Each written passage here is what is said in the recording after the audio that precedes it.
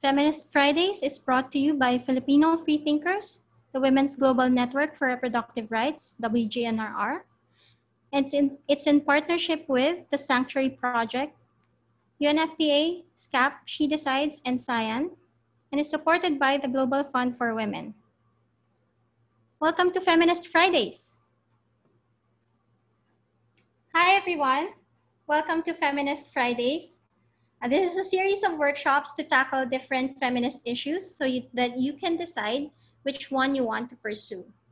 So today we have Shebana Alqaseer to talk about the history of feminism, and Sabrina to talk about the different kinds of feminism. Feminist Fridays is brought to you by Filipino Freethinkers, WGNRR, and in partnership with the Sanctuary Project. So for today, Shiv Belonga is here to talk about WGNRR's partnership with us. I'll just introduce WGNRR very quickly. So the Women's Global Network for Reproductive Rights is a global network that connects and strengthens movements for sexual and reproductive health, rights, or SRHR, and justice. Our work is grounded in the realities of those who lack economic, social, and political power. Through critical analysis and strategic actions, we connect members and partners and allies, build knowledge, organize campaigns, and share resources.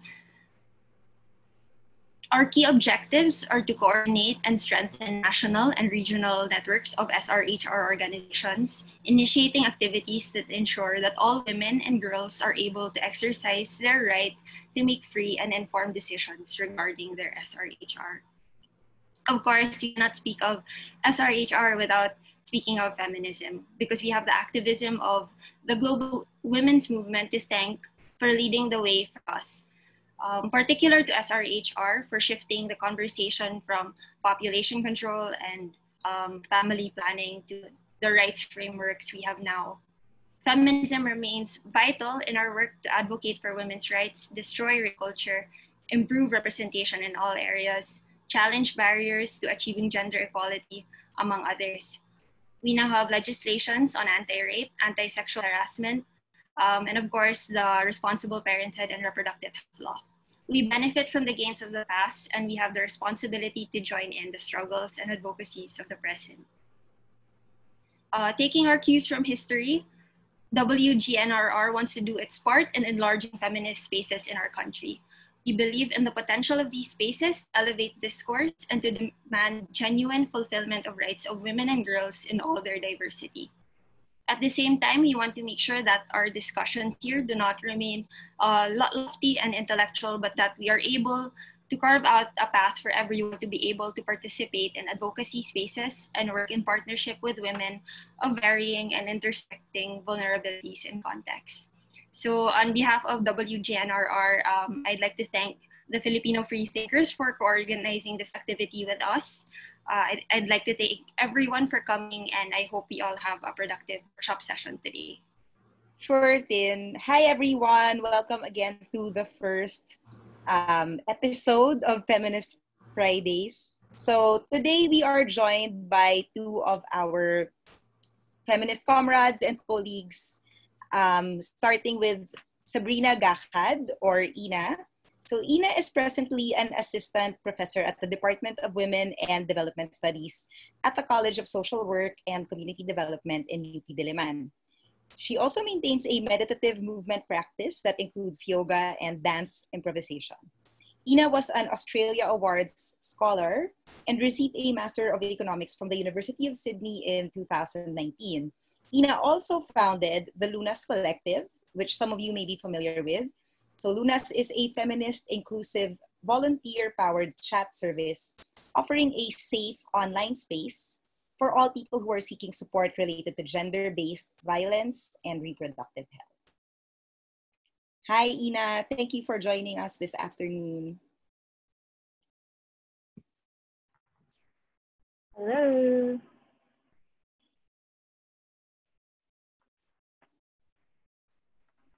So,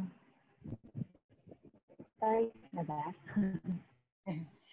To our audience, Ina will be telling us, will be sharing with us her insights on the different kinds of feminism, the different feminisms. So thank you again so much, Ina, for joining us this afternoon. So we are also joined by our second speaker for this afternoon, who will be talking to us about the history of feminism.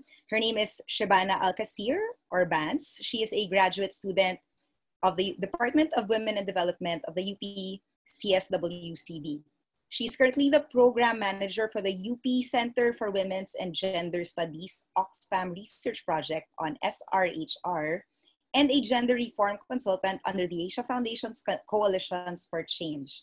She is a co-founder of the Young Feminists Collective, a community and active platform for advocacy and collaboration on feminist issues. So welcome, Vance, and thank you for joining us this afternoon. All right. So let's start with the whole reason for why I'm here. And so we will be looking at the different kinds of feminism. So very deliberate yung paglalagay ng S dun sa dulo. And what I want to do is look at some of the theories. We will start with the idea of power and what that has to do with gender and what that has to do with feminism, and then go into the different feminisms, and hopefully I will be able to help you figure out which of these feminisms would best fit for you. So yeah, so if we go into the next slide, thanks in for facilitating. Yeah, so what we have is power, oppression, and liberation. I wanted to start with how feminism is about power. And the power that we want to explore in this case is the power that is created and the resistance to the power around these levels of expressions of power on the basis of gender. So this is what we mean when we talk about gender-power relations. To be more concrete, it's about the relationship of dominance and subordination around gender and sexuality on an individual level, on an institutional level, on a bigger scale, on a society-wide scale. So what we want to also explore is, or what I want you to be thinking at the back of your head, is how gender power relations, the relationship of dominance and subordination, how that intersects with other relationships of dominance and subordination. And just to be clear, kasi we'll be talking about where the power comes from, how it's wielded, and what for. So I wanted to demonstrate that my power is, I'm speaking, all the rest of you are muted. You can contribute to the discussion through the chat, and I'm able to read the chat so I can follow the questions there. There are other ways that you might be able to comment also on the discussion, including Facebook. So that's your power. But relative to mine, I control the space. You're seeing my face, you're hearing my voice. So that's the, kumbaga, unequal level of power relations that we have right now. And then, what do I want to do with my power? What I want to do with my power is help people who are here and who might be viewing this later understand what feminism is, the different aspects of feminism, the different feminisms, and hopefully help you facilitate your understanding of where your feminism, where your own brand of feminism lies. And my intention for doing this is very simple. Parang, I feel like everyone's a feminist at heart. It's a scary label, the F word. It's scary, and not all of us are ready to come to the table and say, I'm a feminist. So that's fine. We're all at different parts of our journey. But I do want us to realize this side of us that seeks some form of restructuring of the power relations around gender. Kasi that's the way we can create a more equal society. And of course, I'm also doing this because I want to have more comrades, more friends, more connections, more people to share the whole effort of trying to change the unfair gender relations that our society is also pinned on. So yun, clear yung intentions ko. And that's what we mean when we talk about power. Like, what do we exercise power for? Where it comes from is what we'll be looking at. So, okay, and then the theoretical aspect of power, just to throw this in, I'm not going to belabor the point. What we want to recognize is it's a multiplicity of force relations, and power constitutes its own organization, which means that when you implement power, when you exercise power, you have the intention to do it towards something. And by doing that, you've organized where you want your power to go. The second element of power is also the response of the people who are receiving your power. So power, in this case, and I really want to emphasize this, is not unidirectional. There is power in affirming the power that is existing around us. There is also power in resisting that same kind of situation. So yun. And then lastly, of course, there are strategies that help in tearing the structures of power apart. There are strategies that support these structures. So what does that have to do with oppression? Simple lang yung oppression. And just throw in questions if there are any. So far, wala. Yeah. And oppression, imposition of unjust constraints on the freedom of individuals or groups. So we want to think about oppression as just a cage, and you're in the center of it, and you've got all these barriers that prevent you from moving out.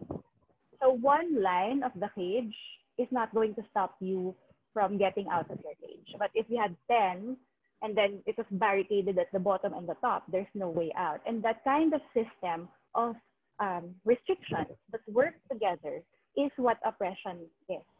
And then finally, liberation in this context, especially in the context of feminism, is the effort towards removing the barriers, removing, taking down, breaking down that cage. It is also this ideal. So it's both an ideal and the process, and that's what we want to explore. So yun yung lalamanin ng ating discussion. And from here, what I will do is look into a couple of statements. Well, more than a couple, more than a handful of statements that will tell us all these different feminisms. And what I want you to do, if you can, is make comments to chat. Let me know which of these statements resonate very strongly with you. And then at the end of all these statements, I will give you a summary of these feminisms and hopefully let you explore your own. So sige, let's go into the next slide.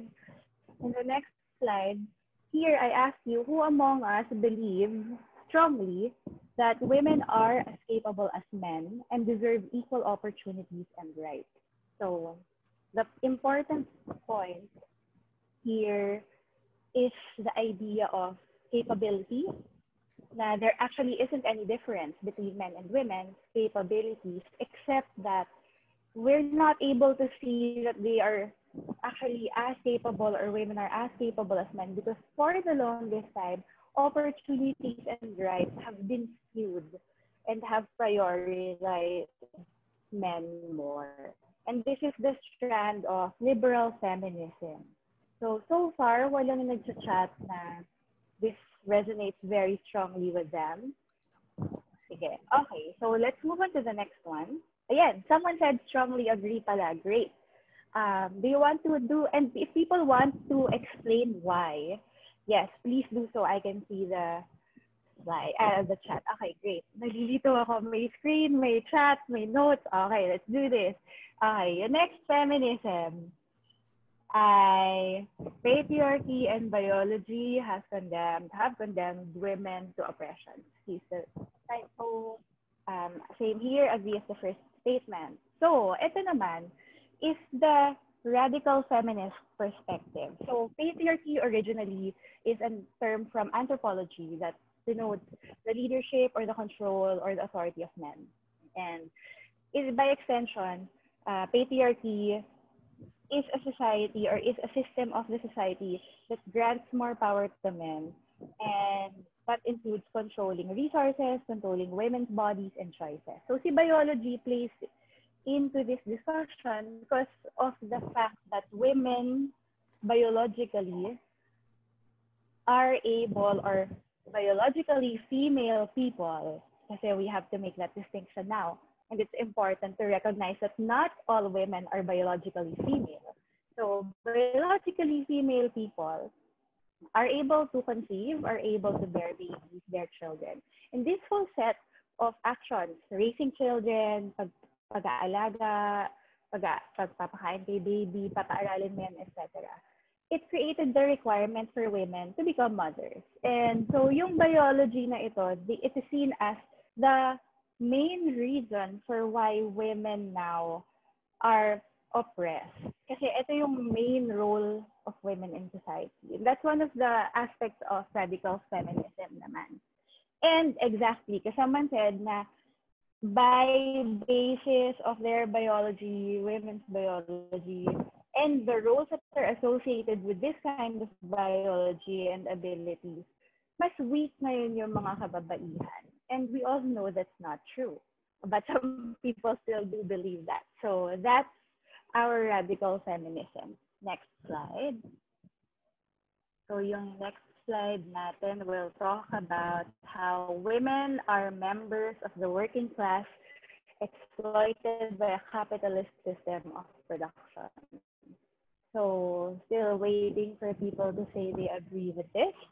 And the idea here of Marxist feminists is that women are workers too. And the exploitation and the abuse and the oppression that women are experiencing, they're all by virtue of them being workers. So bahagi ng pagtatrabaho, bahagi ng na-alienate sa produkto ng mga kababaihan because someone else owns the factors of production and they are just merely given wages that are not equivalent to their contribution or not equivalent to the value of what they produce and also not equivalent to the requirement to live a good life, therefore exploited by a capitalist system of production. Yes. So isa pang aspect ito ng feminism na pagkilala sa mga kababaihan bilang bahagi ng uring manggagawa. Yeah. So our next slide goes into capitalism and patriarchy reinforcing each other to oppress women. Yeah. So this is the Marxist feminism perspective. And the one on your screen right now is the socialist feminist perspective. So remember, si feminism, and Vance will talk about this too, it was a response to everything that was happening in society when people started asking for civil liberties, when people started demanding rights, when people started telling us, well, this is what's wrong, so we can change society in a democratic process, etc. Ganun din yung parang process of creating the feminisms that we know. So nauna si liberal feminism, and then radical feminism, and then Marxist feminism. And then dumating si socialist feminism to say, wait, hang on, it's not either or. It's not biology versus capitalism. It's actually both. And itong system of capitalism and patriarchy reinforcing each other comes into the form of, well, let's take a look at who owns private property in a capitalist system. Who has the right to control wealth, diba? And if the objective was to keep wealth in the family, the woman's role becomes provide an offspring na magmamana ng kayamanan para yung wealth hindi ma-distribute. So that's capitalism and patriarchy working together. Also, on the other hand, and if we wanted a more parang grounded to our day ngayon, patriarchy showing na women still have to do the work at home, even if women are going out to earn a living at very low wages. Diba? So that's capitalism and patriarchy imposing a double burden on women. And again, using women's bodies, using women's contributions to family and society as a means to oppress. Yan. So that's socialist feminism. Don't worry, meron tayong one big slide that summarizes everything. So yes, ang daming yes, yes, yes. Okay, at may naka-feel. I'm guessing yun yung sa double burden. Okay. And someone agrees also that capitalism will not work without the next slide. Now brings us to the next slide goes into race and ethnicity as being random factors. They are as random as sex, and yet they have both been used by colonizers to dominate and control women. So in this case, what we want to do, make question, we'll go back to that in a bit, about Marxist feminism, but the short answer is yes. So now we go into third world feminism that looks at how our societies have been organized, or our countries have been colonized, so that our colonizers can benefit from our land and our labor. And then we can become the market for their production. And then they implement controls on our political systems. They implement incentives so that our political and socio-economic systems are oriented towards global trade, etc. So the idea here is race and ethnicity, your location on the globe, they are as random as sex, diba? It was a matter of lottery, swertihan lang. Pero it has been used by colonizers to benefit themselves from race and ethnicity, proving that one race is superior. Our colonizers as white Anglo-Saxon men, and then using women from the developing countries, from the colonies, as their slaves, as their prostitutes, as their every all-around worker at home. So yun yung aspect naman of third world feminism. And the idea here, we will see towards the summary slide, is how we might be able to move away from this kind of inequality. So yes. So yung next slide natin, so we have two more slides. And yung next slide natin will talk about what defines a woman. And the belief is of postmodern feminists is that what defines a woman goes beyond the oppression they experience. So if you notice, dun sa mga nakaraan nating slides, women, very specific yung oppression. So ngayon, when postmodern or argue that there is more to being a woman than just the oppression that we experience. When kasi it's morbid, na parang just to think na, are we all just unified then because we are experiencing oppression? Can we not be unified on the basis of something else? And this is where the postmodern feminists argue about identity. So identities are how people associate themselves, how people express themselves, and how society receives them. So si identity, two-way. And then beyond that, there are hegemonic identities. Yung identities na naka-embed na dito yung relationships of dominance and superiority and inferiority. So people would have to subscribe one direction to avoid oppression. But at the same time, may iba-ibang forms, again, factors that will affect the different identities. So, in that sense, yung construction mo ngayon of what becomes a woman also has to be rooted in the identity of the woman identity. And then this is where we start seeing na, oh, hang on, there are different ways to define it. And some of the ways to define it also lie in pleasure, also lie in sexuality that goes beyond biology. It goes beyond ability to learn or ability to work. It goes beyond the oppressions that are from a capitalist system, the value of your work. So, yun yung contribution naman ni postmodern feminism. Yeah. And then finally, the last kind of feminism I wanted to present is a feminism that recognizes that the interplay of gender and other social categories on which discrimination is based amplifies gender-based discrimination. And this is what we call intersectional feminism. And this is one of the more recent ones. So, and you'll notice here, a recognition na natin of power relations is not just between men and women. It's about gender. So, let's see. Let's just break down bits and pieces of this. Other social categories. Other social categories refer to wealth. It refers to race. Katulad nung nabanggit with third world feminism, there's race. And then other social categories include completion of education. So, nag-college ka ba or hindi? Ability, yes. So, pasok siya doon. And the idea with intersectional feminism is we need to recognize na kapag, remember the cage at the start.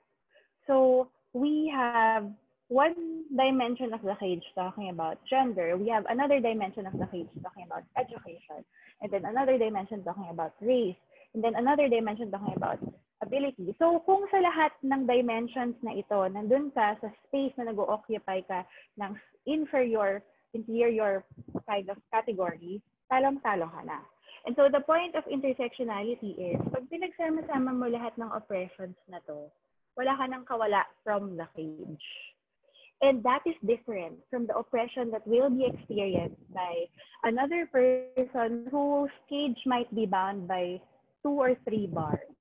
Diba? So, yun yung idea of intersectional feminism. And yes, someone says, exclamation point marami, and it's a bit complicated, I agree. But I think, and let's move into the last slide for this segment. Yeah, so if we go into the last, meron pa palang power, oppression, and liberation. One more slide of this. So, I'm scanning the reaction.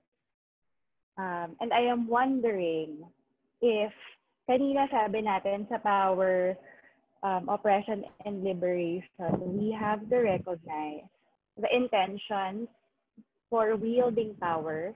And we also have to recognize the moments when we resist or when we support this power. So that means that for each person, it's different. And this brings us to the point that is also directly linked to intersectional feminism. Itong reasons ng bawat isa sa atin to support a certain form of expression of power or resist it also is based on the categories we occupy in society, the categories that we identify ourselves with. And pagka yung membership natin, loosely put, sa isang category, sa isang socio-economic category, ay nakakabuti sa atin, this is what is called privilege. So, in this case, what we want to see or what I want you to reflect on, just throw it in there, is that your privilege allows you certain benefits that are not experienced by people who don't belong to that same category. What does this have to do with feminism? Again, the idea that, well, all relations of power have one dominant side and one inferior side, and recognizing that there are ways to use our privilege to shift the balance. Run. So let's summarize everything. I think I have time pa naman. I went fairly quickly. Okay, I'm scanning the comments. Yes, backbone of oppression, capitalism, co-opting the narrative of women's liberation to identity politics. Oh my God, ang bigat ng tanong. Sige. So, i-summarize natin sa dito sa final summary slide. So, yeah. So, we should now see the slide that talks about the different feminist strands that I presented to you, and then the sources of oppression according to these different feminist strands, and then their strategies for liberation. So like I said, liberal feminism is all about recognizing that women can be as rational as men. Women can be as capable as men, but we were never given the opportunity to prove that. So our society, governments have to first provide us equal opportunity. There should be no discrimination based on sex. or gender. So yung addition natin ng gender is fairly recent. Radical feminism, I just wanted to point this out, very important. Biology, love it or leave it. What does that mean? So biology, your body, your experience of your sexuality is either a curse or such a huge pleasure that you want to leave or immerse yourself in it. Yung leave it part is the strand of radical feminism that says, I will defy, or women should defy their biology, meaning they shouldn't have children, or women should defy women should resist by holding relationships only with other women. Because men use women's bodies for their pleasure and not for women's pleasure, which is also the starting point for gender-based violence. I should throw that in here before I forget. So sa radical feminism, binag-start yung idea ng gender-based violence or violence against women. Because patriarchy controls women's bodies, and the ultimate expression of control, especially when there's so much resistance, is to use violence so that the resistance ends. Yeah. So, and then Marxist feminism, yes, it's the one that talks about how women are part of the workforce and their labor power is used by capitalists to gain a lot of profit, and this is exploitation. Yeah. And then socialist feminism now brings patriarchy and capitalism together. They can't live without each other, and they do dually oppress women. Yep. And then what socialist feminism's approach to liberation would be ngayon, autonomous women's organizations and reproductive freedom. The recognition that some women might want to have children, some women might not. But it's a personal choice in that sense. And women should be able to choose when, where, how many, and in what manner they would have children if they want to. So that's reproductive freedom. And then post-colonial feminism or third world feminism naman looks into how women, in order to be free from the structures of oppression, they have to contribute in the nationalist struggles to liberate countries, people from colonizers. And postmodern feminism, yes, some people were saying they think they were Red Fem too. Yes, now you're starting to question. Wait ka lang, huwag ka mag-alala, hindi ko kayo iiwan ng hindi kayo kahit pa paano ay nalilid towards some form of resolution. Kasi si postmodern feminism will tell you, honestly, okay lang yan lahat. You can be a little bit of all of it. But ultimately, what you have to recognize is there are roles that are expected. There are demonstrations, acceptable demonstrations of femininity and masculinity. And in the acceptable demonstrations of femininity and masculinity, you are subscribing to the unbalanced power that is putting acceptable masculine men at a higher level than acceptable feminine women. And then everyone else that doesn't fall into any of these two binaries are even less acceptable. So yun na yung parang lowest of the low.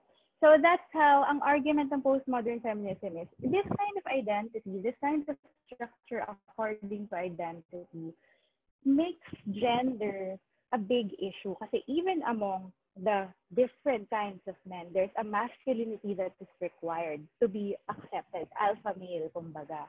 So ang shift natin from just women to gender is the recognition that these gender roles, these gender norms are imbalanced even in the same categories. And the way to break away from them is your fulfillment of your own sexuality according to your pleasures and desires, and defining your own identity according to how you feel so compelled to do. And then finally, the last bit, intersectional feminism, gender and other social categories, sources of oppression. Like we said, the intersectional feminism, kanina may nagsabi na rin na medyo confusing kasi ang daming dynamics. But the basic requirement for intersectional feminism is recognizing the unique location that people occupy, and then based on that location, identify their different oppressors or oppressions, and then work towards providing them some form of relief or liberation. So, yun yung definition ng equity. So, it's not equality in the sense of liberal feminists na equal rights for all, but equity in the sense na one woman who myself lives in QC, I have a master's degree, my privileges, and my who may be living with a disability, who may be living in a small rural town, and may be required by her family to serve the family's interests more than her own, diba? So in that case, yun yung appreciation ng intersectional feminism doon sa uniqueness of each struggle, uniqueness of each kind of oppression. So there we are. Some people are asking, they're leaning somewhat into intersectionality. Honestly, let's take time now. So yung next slide natin is we take a breather. Yes, being critical of your own feminism. So my question now is, and to wrap up a little bit. So we're starting to wrap up. I'm scanning through the chat. Yep. So being critical of your own feminism, recognizing that the fact that you acknowledge that you are a feminist means there are some privileges that you already enjoy, diba? Also, leading towards intersectionality, highlighting radical feminism, which is something that people forget. Great. So these are the different kinds of feminism. So let's wrap up and tie it all together. Let's take a breather. So for all of you, I can't see you, sayang. And this is my favorite part pa naman. Sige. Meron din po akong references for people who want to research at the end. But wherever you are, wherever you're seated, if you're comfortable, just gently allow your eyes to float away from your screen. If you want to close it, go ahead. And begin to breathe. So take 3 deep breaths, allowing your breath to flow in through your nostrils and sink all the way down to your belly. And then allow the breath to float back up through the nostrils. So really allow your body to feel your own breathing. And then as you sit here, as you start feeling, hopefully, your body settling into the space and your mind settling in with your body, ask yourselves where in your own body you can sense your own power. So let's take a few moments wherever it is in your own body so you can sense your own power. For some of us, it might not be instantly clear. So we might need to be scanning our own bodies. It would help to scan our own bodies with our breath. For some of us, it's also very distinct for us where the power comes from. So if you have found it, allow yourself really to immerse into that little corner or big space in your own bodies where you find your own power. So take another deep breath wherever you are, wherever you found your own power.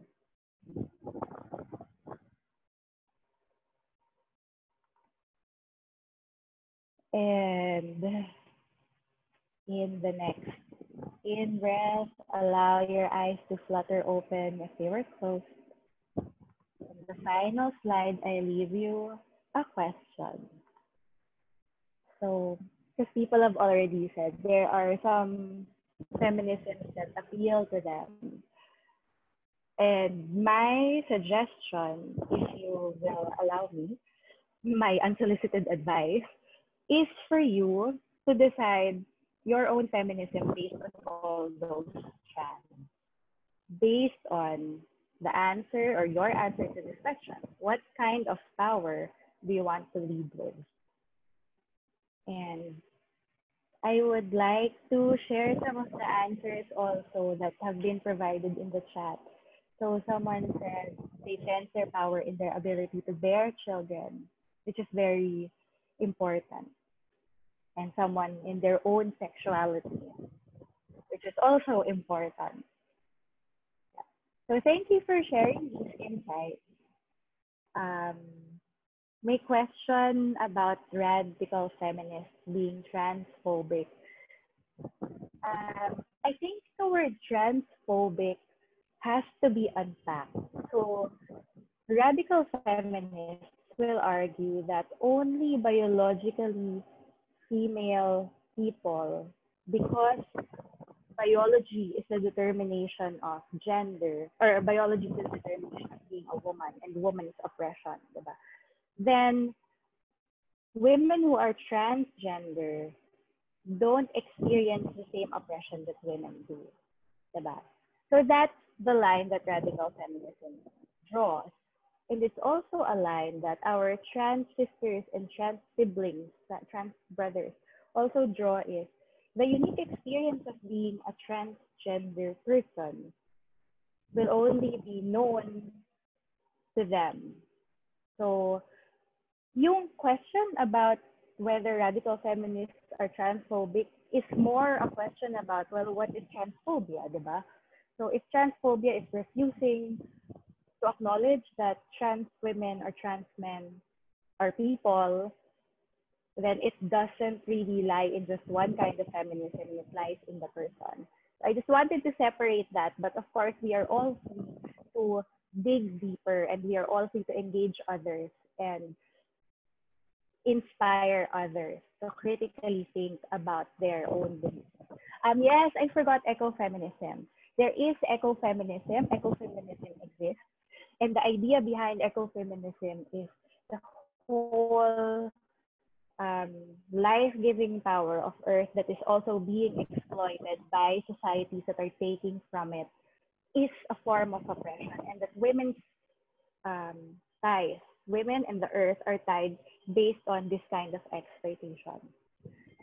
What about the argument for that our trans community is being oppressed because they show femininity? I would. And then there's another one about pro-life feminists and pro-choice feminists. How do we tackle these kinds of feminism?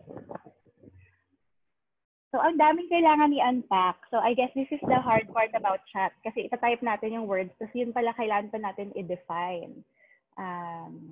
So, we've answered ecofeminism and the connection to nature and the world. The argument that our trans community is being oppressed because they show femininity. My usual response to this is, how about we ask the trans community if they feel oppressed by using femininity? Because again, once we move into this whole sense of how do we identify ourselves, if the femininity gives us pleasure, does that mean we're oppressed?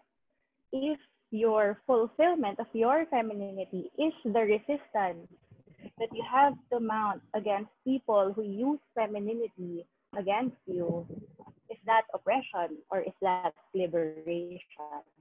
Diba? So I don't have a clear answer, but it is a question that requires personal reflection. So I want us to start from there. Pro-life feminists and pro-choice feminists. Yes, that's possible that there could be pro-life feminists, I guess. Diba? So may mga klase ng feminists na ang feminism lang nila ay hanggang sa level ng maybe equal rights or maybe recognizing people's different positionalities, but draw the line at abortion, and that is their religious convictions or moral convictions. And it's something that we also have to engage with. So yes, so the thing with that is, finally, before we engage in all these questions, and this is where I encourage everyone to really look inwards first and start from the position that you occupy. And then from there, begin to engage. And with that, thank you for staying, and thank you for all your diverse questions. I thought I might just ask Finn to show the references. Yeah. So for the people who still want to read. And marami pa pong mga tanong, and I think this whole series of webinars will cover all of it. So thank you. Yes, thank you, Sabrina. And then So for now, can we introduce someone from the Sanctuary Project? Dane, are you here? Hi, Dane. Yes, hello. I'll be introducing the Sanctuary Project. I'm Dane. I'm from the Sanctuary Project UP Diliman chapter. So to give an official introduction, we are a university-based feminist organization that serves to support survivors of gender-based violence, hold perpetrators accountable, and provide safe spaces. Given that in the Philippines, most universities don't have an office that is dedicated towards handling these cases. We don't have policies also that aims to protect survivors.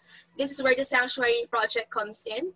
So currently, we have 3 university chapters. We have one in UP Diliman, we have one in the University of the East, and we have one in the Polytechnic University of the Philippines. So the project also aims to strengthen institutional and community response to university-based violence and how targeted violence still exists in society. So that's something that we really want to respond to. We also want to empower more students to be active agents for social justice and provide more opportunities for feminist education and advocacy organizing.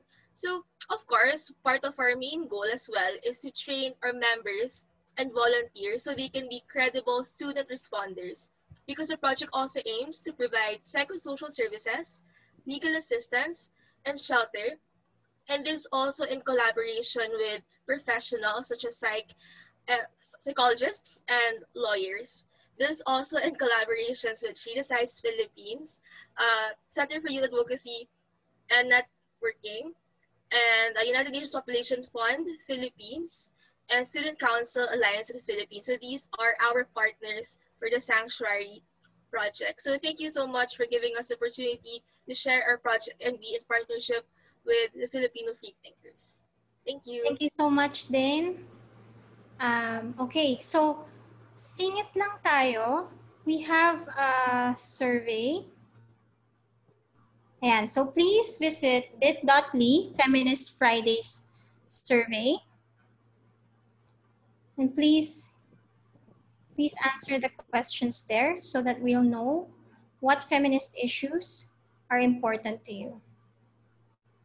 So we have 5 more workshops after this, tackling topics like SOGI and intersectionality, gender expectations, consent harassment and sex positivity, body autonomy, and other issues.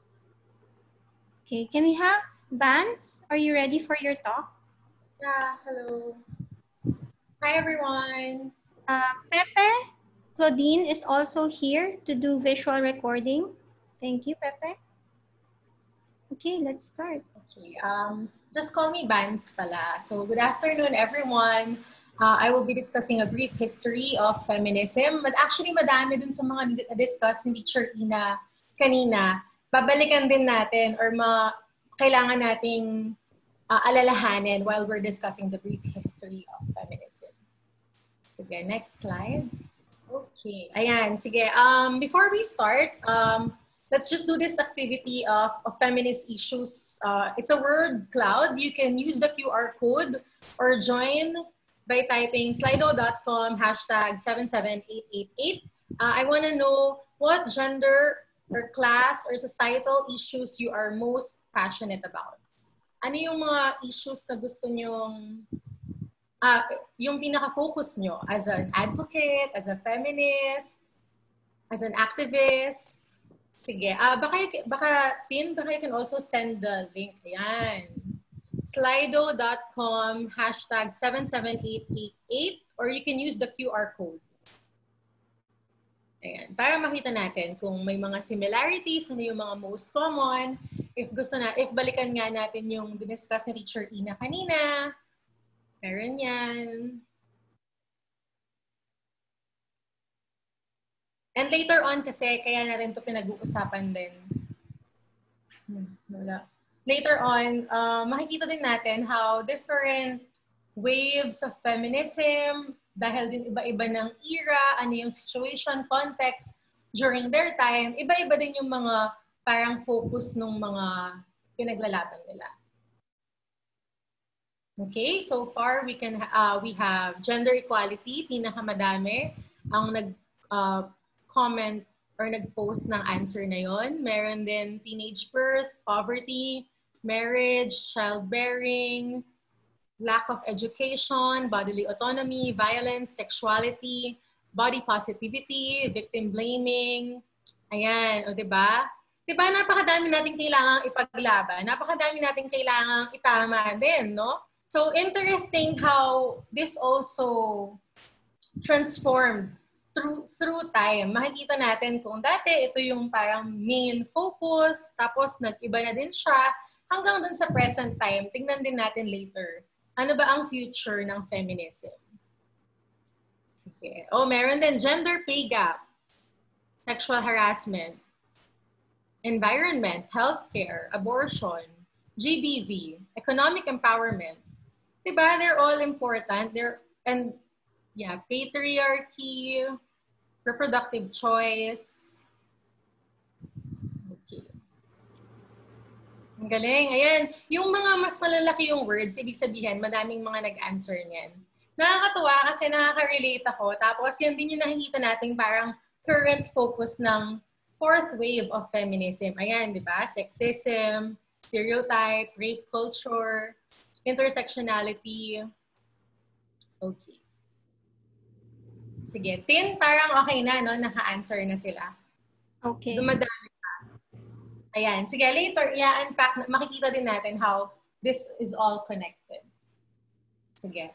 Next slide. Ang next slide ata natin ay trivia. O, di ba? Madami tayong mga pa-activity. Ito, unahan makasagot sa comment section, okay? Itong mga trivia ay madidiscuss din sila dun sa presentation later, pero itatanong ko lang, baka may mga nakakaalam. Ang premyo sa bawat makakasagot ay meron siyang 10 Bantay Bastos kit. Ang Bantay Bastos kit, it has a flashlight, a whistle, and a pen. Ginagamit namin to sa Bantay Bastos. Pinamimigay namin siya para protection natin kapag pag lumalabas tayo ng gabi, ganon. Para din makapag-report tayo, and so on. So, pwede ko itong ipadala sa inyo. Magte-trivia tayo. Ang first question ko, what is the first country to allow women the right to vote? Pwede manghula. Tama siya. Si Liza. Liza said, New Bilis Zealand. naman. Bilis naman niya. Parang alam mo ata. Sige. Liza, tama. New Zealand. Sila ang first country to allow women the right to vote noong 1893. Another trivia din, actually si Australia and si Canada, maaga din silang nanalo ng right to vote of women, 1902 and 1917 respectively. But, bawal nga ang Google but, 1902 nga naka-vote yung mga women of Australia and Canada, pero alam nyo ba na yung mga women of color in their country were only allowed to vote in 1960. So makikita mo din talaga yung, naalala nyo yung pinag-uusapan ni Ina kanina na intersectionality, makikita mo yon na dati hindi pa kasi discussion yung race. So parang yung mga white women, parang wait, dapat mauna kaming makaboto than people of color. Parang gano'n. And ang pinaka-last so far na hindi pa nakakakuha ng right to vote ang mga women or kahit sino hindi pa nakakaboto ay Brunei, and ang Kingdom of Saudi Arabia, 2011 lang sila nakapanalo nun. Ang next, okay, so Liza, later, message mo ko ng address at number mo para mapadala ko. Next question, ano ang tawag sa spiritual and cultural leader ng pre-colonial era? Ano ang tawag? Tama si Lorna, Babaylan. Actually, tama din yung mga Catalonan kasi Babaylan is ang tawag sa Visayas. Catalonan sa mga Tagalog, mga Alisig sa Kalinga, mga Anito sa Pangasinan, Anitera sa Gadang, Balyana in Bicol, at madami pang iba. Makikita natin na madaming terms synonymous to Babaylan sa iba't ibang ethno-linguistic group. Mamaya tatalakayin natin ng mahaba din yung kwento ng mga Babaylan. So, asan siya? Yung nanalo. Message mo din ako ng address. Lorna man din. Lorna, oo. Grabe, wait lang ha. 5 lang yung questions ko. Meron kayong tig sa 10. Pwede niyong i-share. Next question. Medyo mahirap to. Anong year na-establish ang first birth control clinic? It's also the first time na, kahit malapit lang, hindi kailangan exact. First birth control clinic. 1916. Bakit ang galing nyo? Tama si Shelo. Shelo, 1916. Ito yung birth control clinic na in-establish ni Margaret Sanger. And eventually, in 1950, ito yung naging Planned Parenthood. Grabe, imagine nyo, 1916 pa lang, pinag-uusapan na yung reproductive rights sa US. Tapos tayo, 2012, 2014 lang tayo nagkaroon ng RH law. Congratulations, Shelo. Meron kang 10 na bantay bastos. Cute. Grabe, di ba, Ina? Nakakalungkot. Yeah. Eto, madali to. Ano ang 2 remaining states na illegal pa ang divorce? Dapat yung 2. Tama, si Queenie, Vatican City, and the Philippines. Isipin nyo yun, napaka-religious ba nating bansa na tayo lang, aside from the Vatican. Okay, sige, Vatican yun. Okay, tama si Queenie, meron ka din. Please text me, isa-send ko yung number ko sa inyo para ma-message nyo ako at papadala ko sa inyo. Last, ito.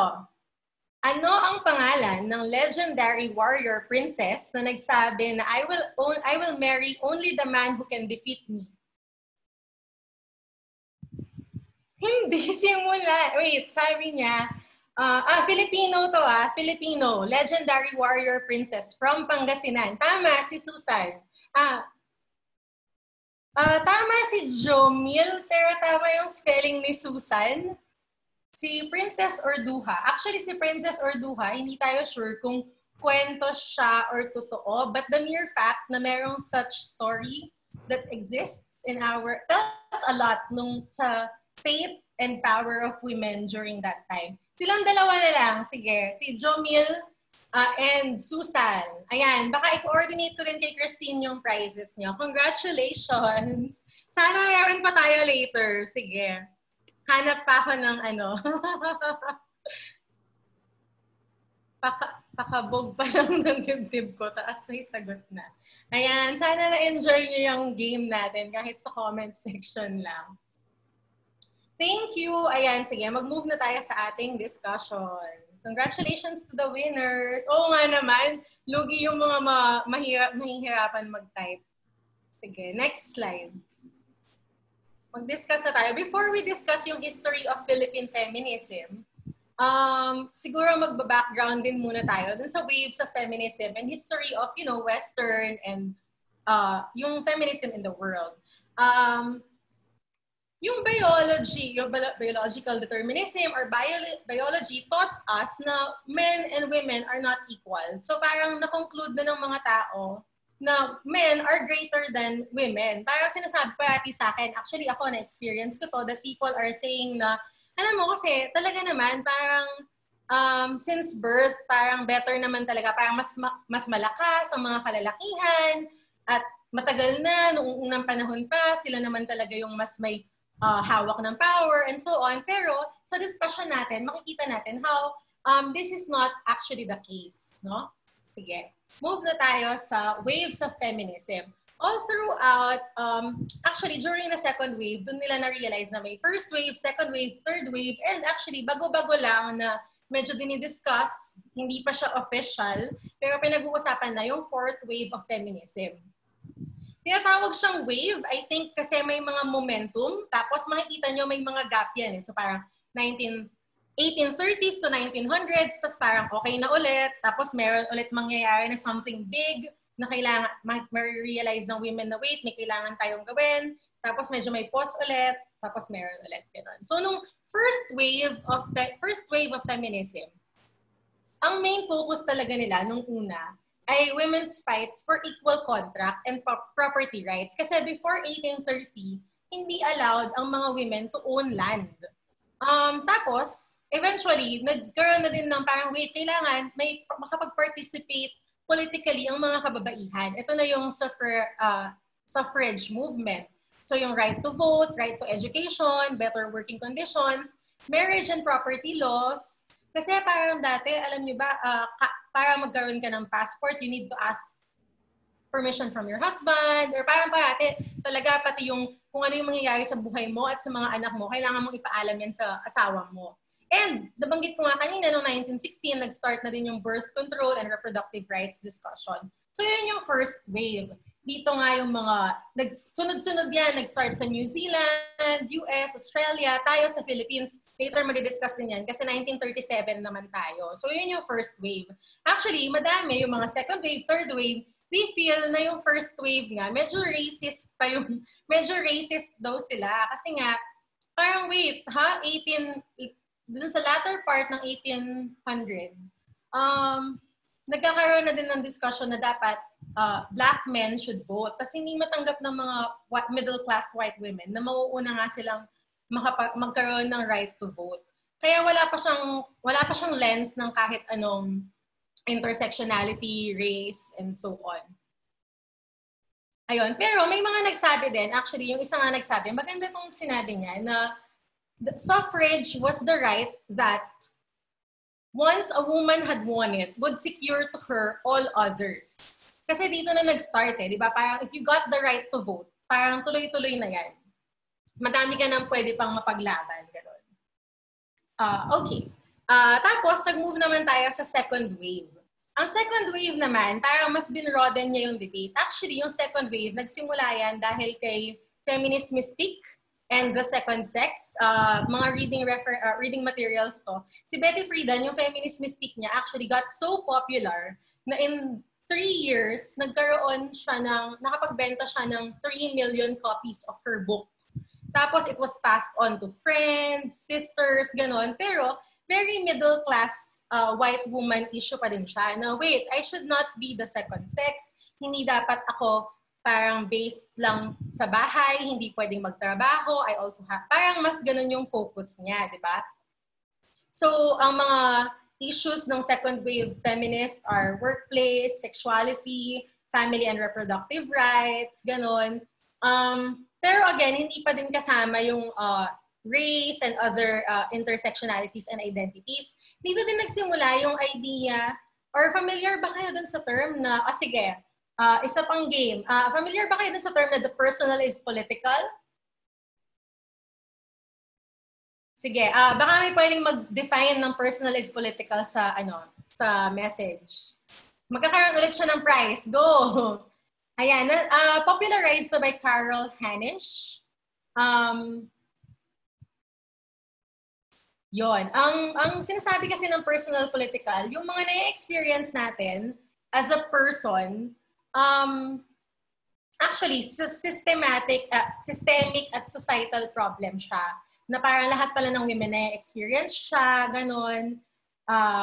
The problems that seem to be individual and petty about sex, relationships, and access to abortion, domestic labor, were actually systemic, political, and fundamental to the fight for women's equality. Yon, dyan nagsimula yan. Kaya parang personal is political, political is personal. Ang mga issues nga ay sexism, patriarchy, GBV, domestic abuse, workplace inequality, and so on. Tapos sila din yung medyo agit. Parang yung idea nga na hindi, sila yung mga nag-rally sa Miss Universe pageant and Miss America. Tapos kaya meron yung medyo, syempre nice tayo sa mga second wave feminists. So sila yung alam niyo ba yung bra-burning fiction? Kasi parang ganun nga na-paint yung second wave feminism na galit sila, parang ayaw nila nag-shave. Ayaw nila ng bra. So sinunog daw nila yung bra. Although hindi naman yung totoo. Hindi naman nila talaga binurn yung bra. Pero dun sa rally nila for Miss America, nag-throw away sila ng mga ganun, Playboy magazine bra. Tapos parang nagsunog sila ng bra. Pero hindi talaga. Myth yun, myth. So, yun nga, influenced by Simone de Beauvoir and Betty Friedan. Pero yun, parang medyo dito nagsimula na pumangit yung image ng feminist. Kasi yun nga, yung angry, bitter women, parang ganun yung pinortray sa feminism. Kaya, si third wave feminism, tinatry niya tong i-correct. Dito na nag-start yung idea of intersectionality, diversity, identity, gender, race, social order, SOGI, media portrayals, and so on. So, yes, backlash against feminism. That's correct. So sa third wave feminism, intellectually influenced siya by Judith Butler, yung postmodernism, postmodern feminism na discuss ni Ina kanina. Tapos naman sa aesthetics, yung mga riot girl, bikini kill, yung mga mas music and art scene na yun nga, parang women can wear high heels, be beautiful, and still fight for women's rights, parang ganon. Madaming progress from the first wave, second wave, pero may mga pinaglalaban pa din, ideas about womanhood, gender, sexuality, ayun nga. Yun yung third wave. And then sa fourth wave of feminism, ito yung mga pag-uusapan pa natin. Mas, kumbaga, pinagsama-sama pa din yung mga issues from first, second, and third wave, pero ito na yung very influenced by the online platform. Halos lahat ng mga campaign, hindi lang naman sila nangyayari online, pero nako-conceive sila online. #feminisms, the Me Too movement, issues about misogyny, sexual harassment, the rape culture. Parang dito pa lang na-introduce yung mga ganon na pinaglalaban. Tapos medyo sensitive din yung, hindi naman sensitive, parang may issue din na yung mga second wave feminists, hindi nila masyadong gusto yung ginagawa ng mga fourth wave feminists. So parang, you're too sexy to be an activist. Parang may mga ganon, yes, iha ako. Kasama yon. Meron din, not just that, kasama din yung pag-seek ng political office and leadership roles. Kasama na din yan sa fourth wave feminism. Dito din natin makikita na women started to speak up dun sa mga men in power who are misogynists, ganon. Sige. So yan yung para medyo preview lang ng first, second, third, and fourth wave feminism all over the world. It's happening. So later, babalikan natin si fourth wave feminism. Sige, next slide. Okay. I want you, this time, gusto ko sana pumikit lang muna tayong lahat. And imagine a feminist society na egalitarian. Sige, siguro kahit mga 15 seconds lang. Kahit 15 seconds lang. Imaginein natin, kung ang society natin ngayon ay feminist, pantay-pantay, egalitarian, what do you see? If you try to imagine ano ang itsura ng 10 more minutes na lang ako. Okay, sige. Mura ang Diva Cup, piso-piso lang.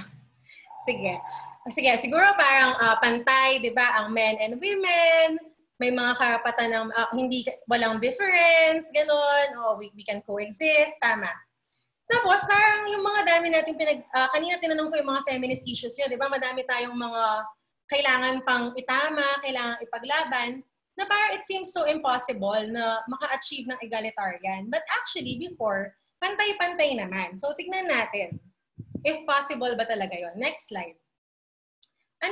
Paano ba nung pre-colonial era? Pre-colonial era, so ito yung before 1521, na wala pa yung mga colonizers, wala pa yung mga Spaniards, di ba? So, sinasabi nila dati na yung feminism, it's so Western, gano'n, parang nakukuha lang daw natin abroad, sa mga ideas na napapanood natin. But actually, even before, kahit wala pa yung term na feminism, it exists naman. So, next slide. Dati, tandaan din natin kung bakit ba wala tayong masyado nababasa about sa history, about women, about feminism. It's because history is written by men, so yung lens nila, parang yung lens, wala naman silang gender lens, tapos sa kanilang lens yon, tapos they think pareho lang yung experiences natin. So they just write about the men's experience, when in fact, magkaiba naman yung experiences ng women and men. Next slide. So ito na.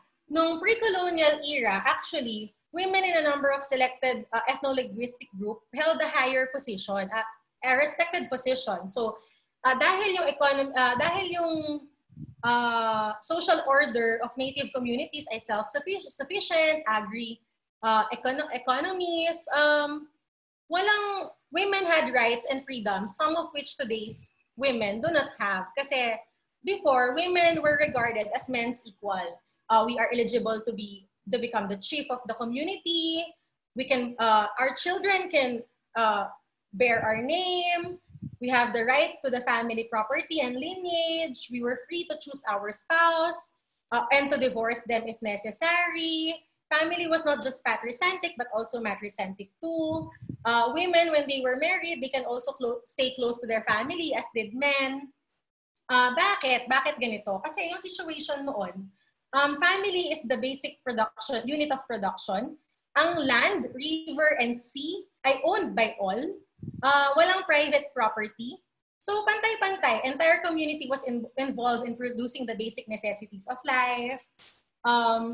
There is no marked division of labor among male and female kasi lahat contribute, lahat nagtutulungan. So everyone could fish and hunt, everyone could plow land, and domestic work is done by all. So if you can do all of this during that time and you lived before 1521, you're probably a pre-colonial Filipina. Ang galing, no? Sana ganun before, di ba? Sana hanggang ngayon ganun. Pero anong nangyari? So dati, egalitarian, walang gender division of labor. Women were present in all productive work. No clear limits kasi ng public and private. Kaya hindi kailangan yung division of labor. And women were political leaders of tribe. Okay, next slide. Colonial era. And women were not in the power of men, sufficient yung opportunity, and so on. Noong colonial era, pagdating ng mga colonizers natin na Spaniards, nakita nila na, wait, bakit walang gender division of labor? Nakita nila yun agad sa pronoun. Kasi, bakit ang noun and pronoun sa Filipino hindi gendered? And that says a lot about the culture, di ba? Kasi hindi naman nila nakikita yung importance na kailangan magkaiba. So, syempre, to establish your power, kailangan nila tong ibahin. Parang iniba tuloy nila. So, one, nag-introduce sila ng cultural, technological, religious, and social, nagkaroon ng shift. Syempre, pinilit nila yung sa kanila, nag-wrestle sila for political power. Yung mga dating datu na head, napalitan ng king, governor general, and military friars. So, parang mas naging followers na lang tayo. Sa technological aspect, pati yung agriculture, pinalitan nila yon.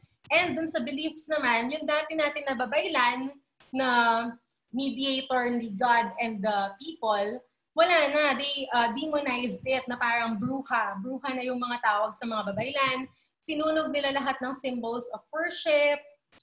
Spanish priests and missionaries insisted on the hegemony of Western doctrine. So nawala na yung power ng mga kababaihan. Nawala na yung power ng mga babaylan. Inintroduce na yung private property. Dito na yung mga hacienda na pagmamay-ari ng mga priest. So dito na nag-start na women are now at the bottom of the hierarchy. Ang head na niya ay si God. Tapos after ni God, ang priest, ang gobernadorcillo, ang landlord, tapos yung tatay niya, yung asawa niya. So anong nangyari sa mga kababaihan? Sila yung mga naging pambayad utang incurred by the father or the husband. Women suffered effects of small wars kasi parang yung mga lalaki kailangan dalhin sa military.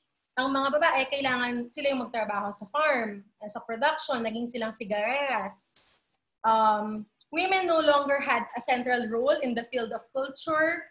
No longer led rituals, priests, naging na lang silang healers, pero pati ngayon tinawag na silang bruja. This didn't change until women involved themselves in national movement for independence in the last half of the 18th century. Dito na yung, next slide. Dito na yung 20 Women of Malolos, Meaningful Education for Women. Ito na si Asociación Feminista Filipina and Asociación Feminista Ilongga, and yung Equal Political Rights, Suffragist or Women's Right to Vote noong April 30, 1937. Yan na yung mga nakuha natin. But kahit na-achieve natin ito, anong nangyari? We are still regarded as the second sex. We can work, but we get lower pay than men, and have more fields we can explore, but they are still dominated by men. We can now vote, which is a huge win, pero equality is still a distant vision. We are still poorer and more oppressed than men. Sige, so yun nga, may mga wage income disparity and madami pang iba. So, martial law period na tayo. So yan, makikita nyo lang. Sige, next slide. Makikita nyo lang dyan yung pagkakaiba ng pre-colonial, colonial, and post-colonial. So, martial law era na tayo. So, nung martial law, next slide, please. So, the struggle for women's rights became more vigorous because of martial law. Madaming atrocities. Alam natin yan, mga human rights violations. So, ang mga women, kasama naman sila sa mga nationalist and revolutionary movement. So, dito nagsimula na mayroon, sige, eto, tingnan nyo lang yung mga nakasulat dyan. We are still regarded as the second sex, lower pay, but we are now under a dictatorship. So bakit para pa rin tayo nasa past, walang nangyari kahit ilang years na yung nakaraan. Sige, next slide. Dito na nag-start yung mga women's organizations. Discuss ko muna yung mga, tapos post-EDSA, dito naman nagkaroon ng major divide in the women's movement. May mga women who were comfortable calling themselves feminists. Meron naman na women activists yung tawag. Dito din nagkaroon ng mga civil society organizations. And madami din tayong mga napanalong laws post-EDSA. Sige, later kasi babalikan ko pala yung mga organizations. But next slide. Present day. Ngayon naman, nabanggit ko rin to kanina, may mga new forms and platforms na ang feminism.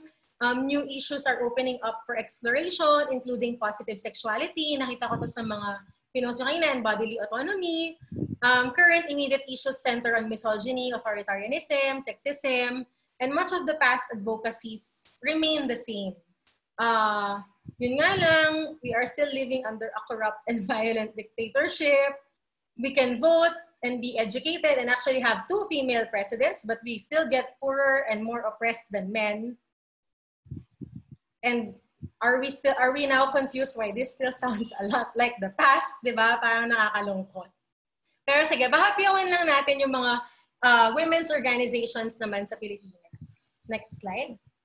Ayan. So, noong 1970s, during the martial law era, dito nagsimula. Actually, 1969 si Makibaka and 1975 si Kabapa. So, si Makibaka saw the need to integrate women's concerns into the broad national concerns of the movement. They tried to define the dynamics of class oppression and gender inequality. Pero dito kasi kaya hindi din siya, medyo agad siyang na-stop dahil hindi, parang mas nag-focus pa din sa national movement than the feminist issues. Okay, tapos noong 1980s, dito na naman nag-start yung mga feminist organizations na mas socialist feminists. Kasama dito ang Pilipina, Kalayaan, na kasama na talaga yung mga gender issues, reproductive rights, and so on. And then in the 1990s, dito na nga yung dumami talaga yung mga CSOs. Imagine, noong 1970s na 12 lang ang women's organizations. Noong 1990s and late 1980s, umabot na yan ng 200. Dito din nagkaroon yung pag-unite ng mga women's organizations, yung G10 and WAND, na nag-combine into 200 women's groups. Ayan. Nag-start na din dyan ang mga likhaan, reproductive health, gender. Dito na nag-start yung mga ganong discussion. Actually, late 1980s lang nasimulan sa Pilipinas yung pagdidiscuss ng gender. Dati, women's issues lang. Sige, next slide. Ayan, makikita nyo lang dito yung timeline of the Philippine feminist movement. Kasama dyan yung mga first senator, first president, the laws, 1975, nagkaroon ng NCRFW. Kasama yung mga different laws we won. Next slide, kasunod pa din. Although hanggang 2013 lang to, of course, we know noong 2017, we also have the Safe Spaces Law. Ayan, 2012 pa lang yung RH sa atin. Sige, next slide. I also have the reading materials. Galing ko, syempre hindi naman po ako pinanganak ng time na yon. So, galing ko lang din po siya sa mga kwento at nabasa natin. Medyo kulang lang tayo sa oras. So, before I close na, I just want to ask then, what do you see? Vance, Later na natin gawin yan sa Slido. Ay, okay, sige. Sorry. Sige, salamat. Lang yung, anong nakikita niyong future of our feminism? Yes, so everyone, pakiisip na kung ano yung sasagot ninyo later. Tanong ko na lang din ngayon para later sagutin nila. So, this is us, sabi ko, fourth wave, new platforms, what is happening now, pag-isipan nyo, and what will our legacy be? Yun lamang po, maraming salamat. Thank you, Vance. So yung next ay critical thinking. I'll be giving the talk on that. Sandali lang. So marami tayong nakitang mga different issues ng feminism, no? Dati, nung panahon na yon, yung mga tao naman noon tingin nila, they were doing good. Like na it was good to keep women at home, to care for the family. That's what they thought. So what's the difference with now? Now, there's more evidence. There's more perspectives that we can see. There's more studies that women need equal rights. Now, there's also the internet. But the internet has a lot of fake news, conspiracy theories, and influencers that sometimes give out wrong information. So in this present, how will you know what is true? The answer today is critical thinking. So I'm not here to tell you what to think. We want you to decide for yourself what's right for you. So when you're given a claim, maybe somebody talks to you, somebody tells you something, or maybe you see something online, you should ask why. Always ask why when you're given a claim. So first, check, is it a personal claim that they're giving you, or is it a truth claim? If it's a personal claim, then you don't need so much scrutiny on it. But if it's a truth claim where they claim that this is a truth for lots of people or for everyone, then it needs more scrutiny. So now we have an activity. So for this, we need to define what is a statement of fact or what is a statement of opinion. A statement of fact, although right now in this reality we can't prove it yet, but a statement of fact can be verified or can be easily verified. A statement of opinion, however, is harder to verify. It's usually subjective or based on personal perception. So let's just start a poll.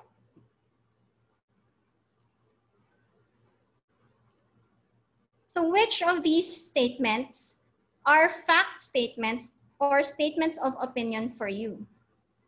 So the statements there are: 1, men are smarter than women. 2, men and women should have equal rights. 3, Lenny Robredo said that women are great. 4, there are more female billionaires than male billionaires. 5, liars are the worst people to be in a relationship with. 6, in a survey of 100 women, 50 said that they were happy being the head of the family. 7, by 2040, the world will be a more gender-fluid place. Number 8, Titanic is a better love story than Twilight. Number 9, legislators should consider decriminalizing abortion because around 3 women die every day due to complications from unsafe abortions. 10, Philippine legislators consider themselves to be good at critical thinking. So what are your answers?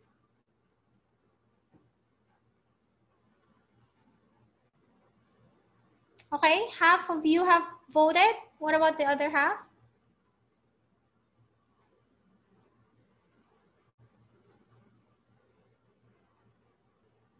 Okay, 53 of you have answered, and let's share the results.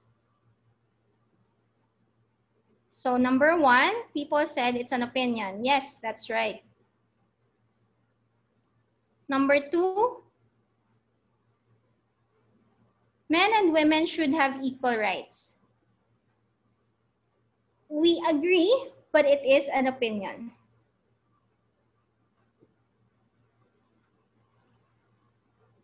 It's harder to prove this. That's why it's a statement of opinion. Number 3, Lenny Robredo said that women are great. That's a fact because it's easily verifiable if, let's say, you look at her interview that she actually said this statement. Number 4, there are more female billionaires than male billionaires. That's also a fact.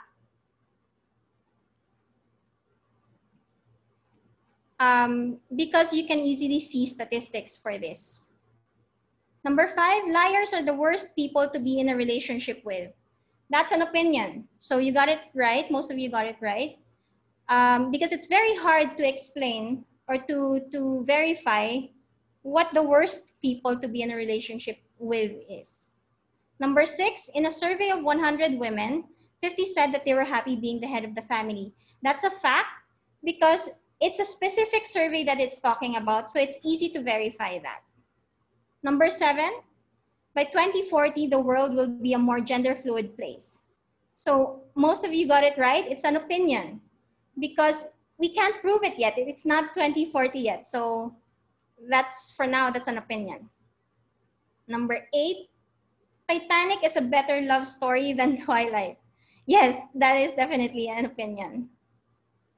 Number 9, legislators should consider decriminalizing abortion because around 3 women die every day due to complications from unsafe abortions. So this one is weird in the sense that it's both a fact, a statement of fact, and a statement of opinion. So the fact here is that 3 women die every day due to complications from unsafe abortions. You can easily verify that from statistics. But the opinion here is that legislators should consider doing it. Number 10, Philippine legislators consider themselves to be good at critical thinking. That is a fact. It can be tested.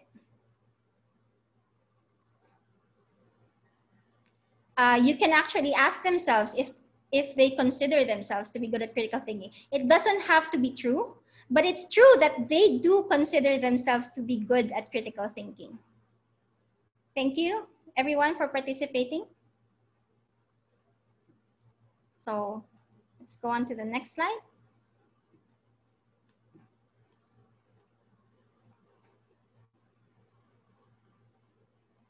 So for every claim that you're given, you should first look at the assumptions and the reasons and the evidence that they give you, and if it's even connected to the claim that it's trying to prove in the first place. You shouldn't stop if the evidence seems acceptable already for you. The time that you know when to stop is if it's already irrefutable. If you can't find any other way to disprove a claim, then that's when you can accept it as something that's true.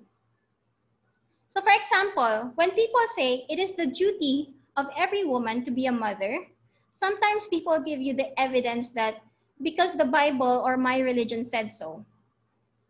This has an assumption that the Bible says the ultimate truth, but that's not a statement of fact. Like we don't know if the Bible contains the ultimate truth. Or sometimes they give you the evidence that most happy women are mothers. But when they say this is anecdotal information, and they don't really know if most happy women are mothers. So when you look at the assumptions of a claim, the first thing that's common is that people take for granted that they have the same meanings for terms. Sometimes people end up arguing for long periods of time, and then they find out that in the first place, they didn't have the same understanding of the terms that they were using or the words that they were using. And also, assumptions are claims.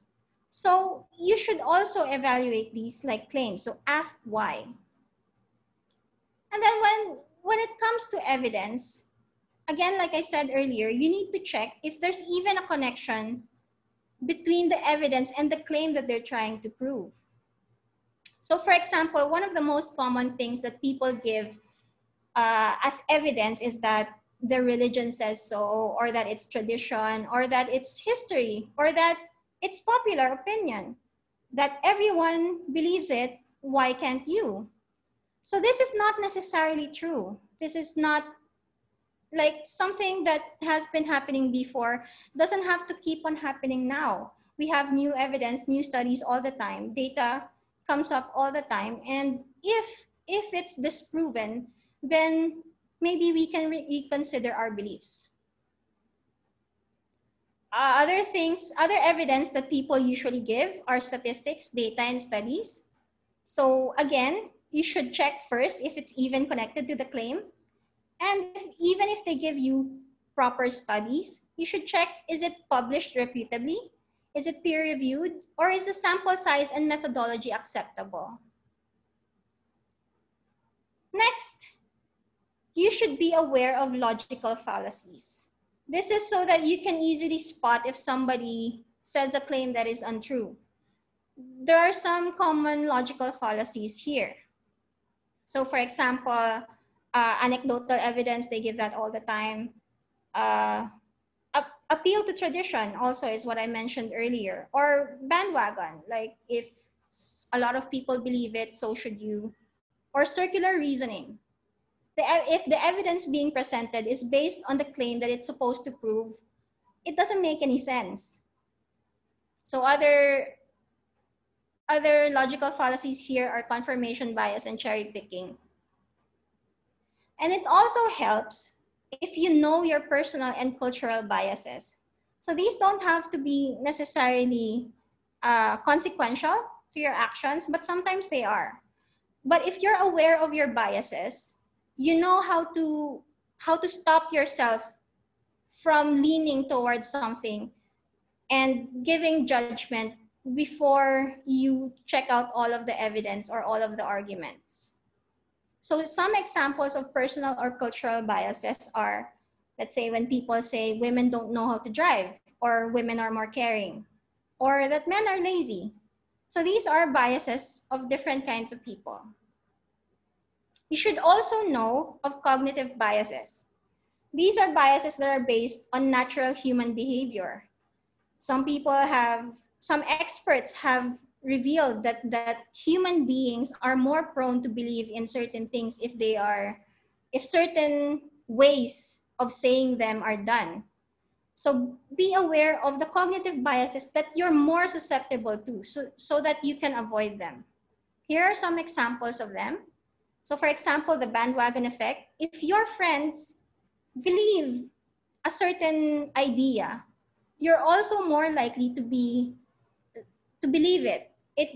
It's not so hard for you to believe or to accept something that most of your friends already believe. Or for example, the halo effect. If you see a person as having a positive trait, that positive impression will spill over into their other traits.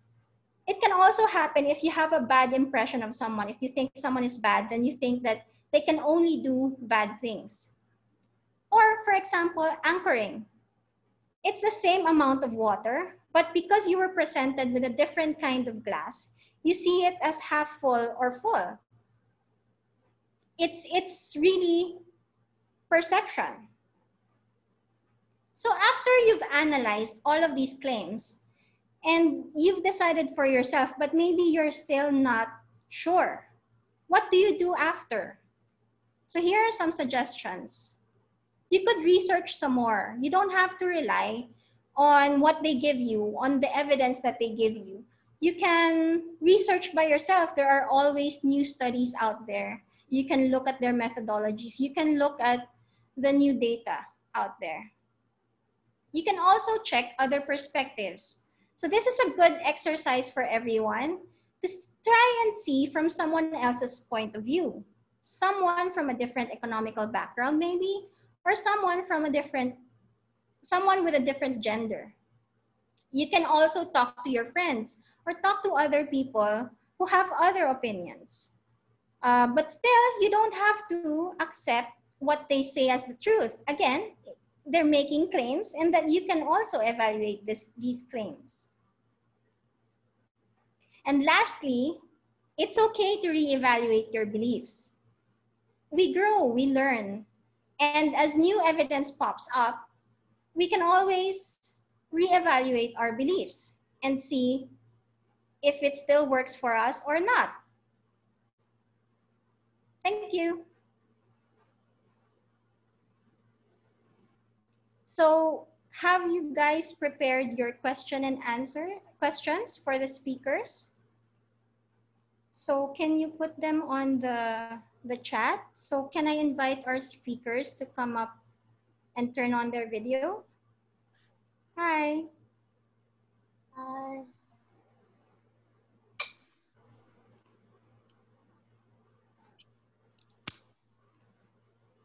Kanina pala may question on can men be feminists? Actually, iba-iba yung stand ng mga feminist friends ko dun eh. Merong mga nagsasabi. Ako, I personally believe, pwede naman. Pero merong mga nagsasabi na hanggang, ano ba ang next to feminism? Parang gano'n. Parang may mga hindi nag-agree. Pero ako, ikaw ba, Ina? Ako, I think men can be feminists. Actually, ako, Oh, sa akin, I would prefer for men to be feminists. Yeah. Yung kind of feminism kasi na sinusubscribe ko, hindi masyadong exclusive. Yeah. So, the more the merrier. Yung aking pinaniniwalaan. Pero, ang requirement doon, syempre, nag-soul search na sila. Oo. Diba? Dumaan na sila doon sa introspection, ano yung levels of privileges na meron sila, and nag-decide na sila ano exactly yung kind of oppression and ano exactly yung ideas nila for liberating everybody from unfair gender relations.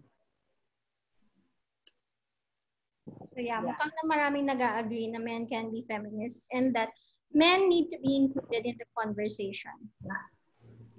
Okay lang ba kung mag-add lang ako ng konting thoughts on that question? I think it's a great question.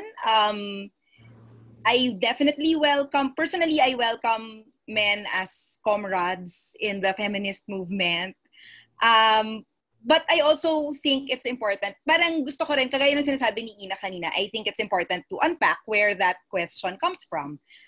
Parang ano ba yung, bakit tayo nagsisik ng parang or parang way to include versus exclude people from feminism? Parang ano yung purpose nun?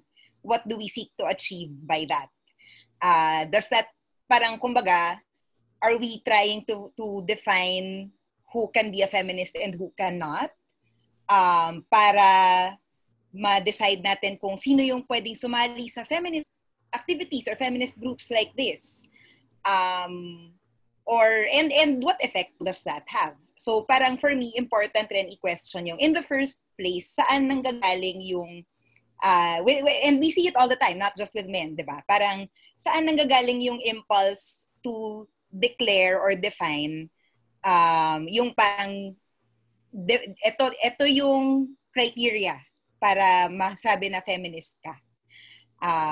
Parang it's almost like parang screening committee ba tayo? At naghahanap ba tayo ng applicants para sa position of feminist? So yeah, I think it's important to ask ourselves ano yung reasons behind these questions. Someone in the chat mentioned there is a group called Men Engage, where they teach men about basic feminism. Some of you may also have heard of yung Usapang Lalaki.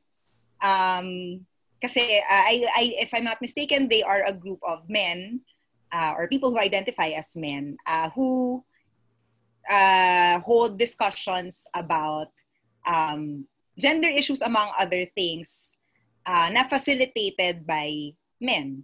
And so I think na merong sa spaces na ganito, pwedeng i-explore ng mga lalaki yung positions nila on the different gender issues we've been discussing and whether or not they identify as feminists. Okay, so merong mga magandang points rin na na-raise dito sa chat. Sabi ni James, I think mainam na kaisa sa paglaban sa mga struggle ng mga oppressed, yung mga tao na hindi nakakaranas dito. So yung konsepto na tinatawag sa social movements, yung konsepto ng allies, di ba? Ally as in kakampi. It recognizes the idea that even if you're not part of an oppressed group or you're not part of a marginalized group, you can be very effective in resisting and standing up against injustice. kay Tin ko pala na-send yung dapat to everyone. Ayan, yung concept ng allies. Si Anja pointed out that men can be feminist, but they should know how or when to stand back in the movement. For example, men should take away privileges of their own and take a step backward to give space for women to speak up for themselves and to be feminist. I think that many of us would agree with that or resonate with that na parang yung isang concern when it comes to involving allies in social movements is to make sure that they do not co-opt the social movement na parang they turn the discussion back into sila na naman yung nagiging center. Yeah, gusto ko lang din i-bring up no na kaya din namin ginawa yung women's group ng FF even if free for everyone naman yung main group no, because some women are not as used to speaking up in a room full of men or like in an all gender setting. So parang training ground na rin for more women to speak up, to learn more about feminist issues in a safe space. Because some women are also scared of, I mean, they might have had trauma before. So yeah, so it's also important to provide safe spaces. And we also have several people in the chat who are pointing out na men are also oppressed, men and boys are also oppressed by patriarchy.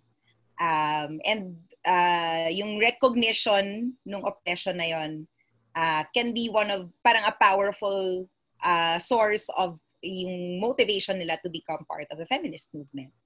And Price mentioned there's a tweet that says something along the lines of, I don't need men to be allies, I need them to be traitors to the system that privileges them. Yung concept ng gender traitors, race traitors, yung idea na when you are a member of a privileged group, you should actively parang betray yung group na kinabibilangan mo para ma-dismantle yung privilege na na-enjoy mo.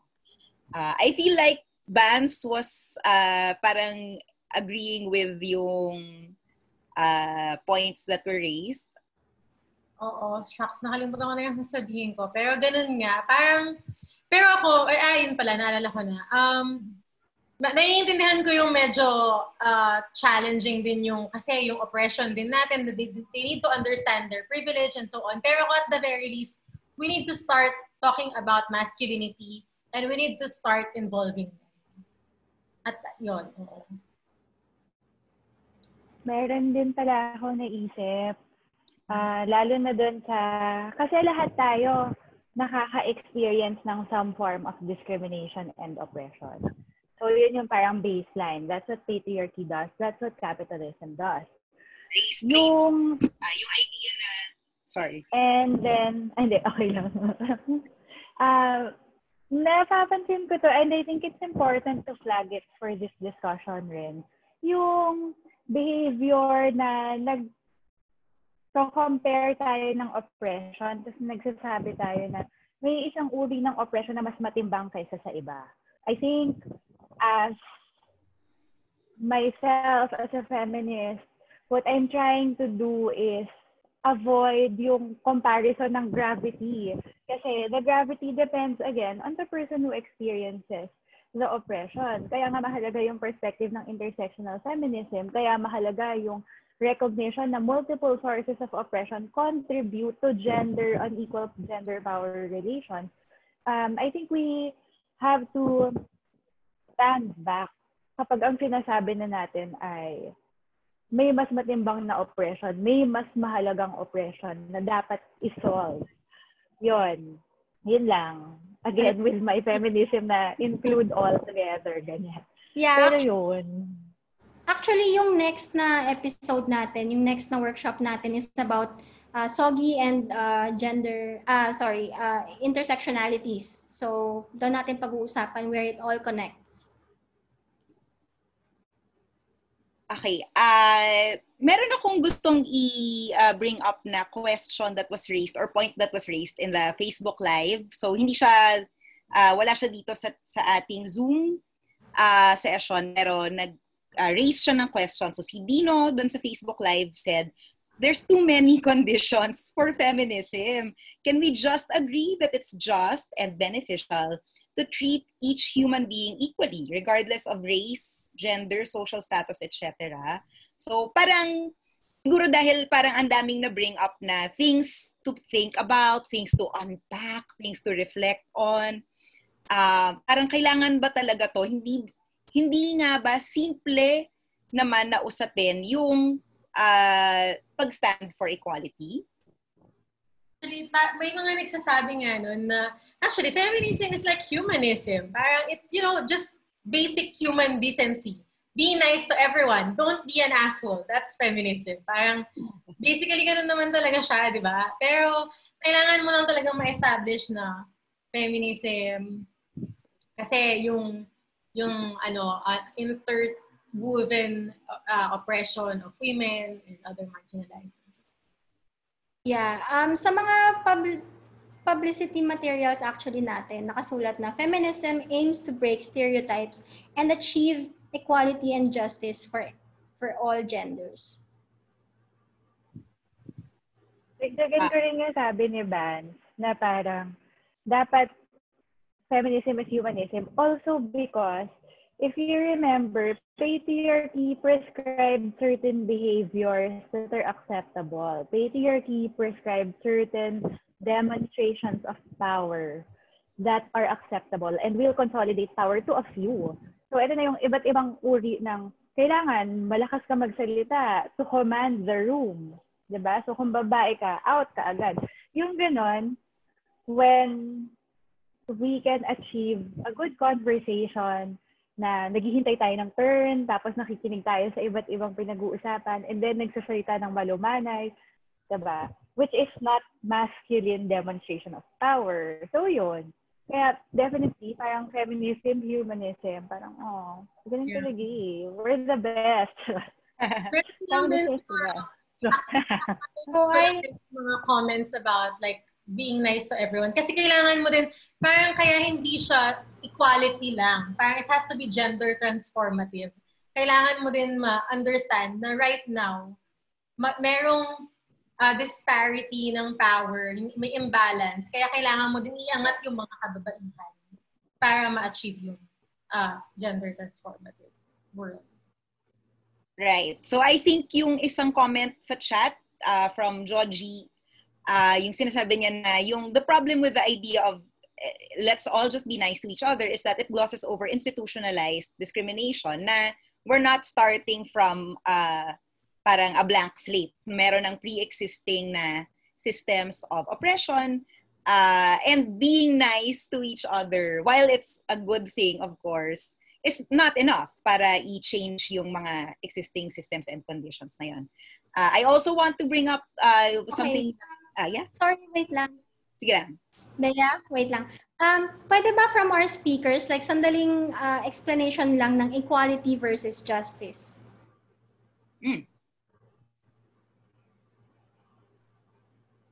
Sige. So, go Vance.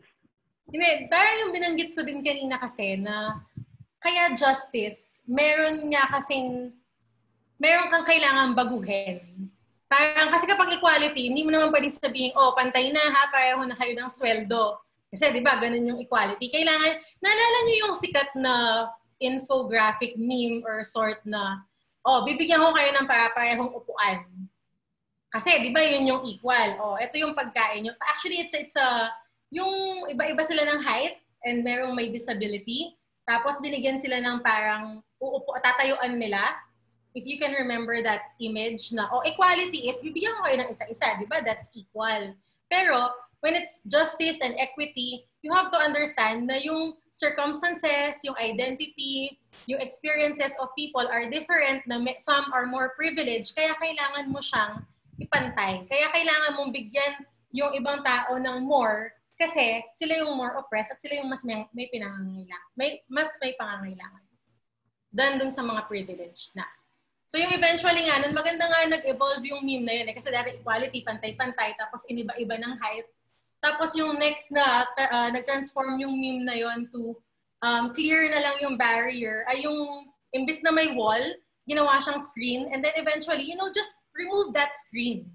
Para pantay-pantay talaga lahat. Yep. Dagdag ko lang din. So yung effort nung justice is to recognize not just yung different opportunities and abilities na meron sa bawat isa or sa bawat category, social category, socioeconomic category, but also recognizing na yung mismong playing field, yung mismong environment, yung mismong society is lopsided. So, and justice means making what's lopsided, not just access to the platform, but making the platform accommodate everybody and sharing the resources in that manner, sharing the opportunities in that manner. Yeah. Meron din palang nagtanong si Liza, tinanong niya kung bakit daw tayo nagfo-focus on all genders instead of just women. Kasi gender power relation, yung gusto na natin buwagin, part siya ng evolution ng feminism eh. Kasi originally, feminism was just thinking about women. Kasi mas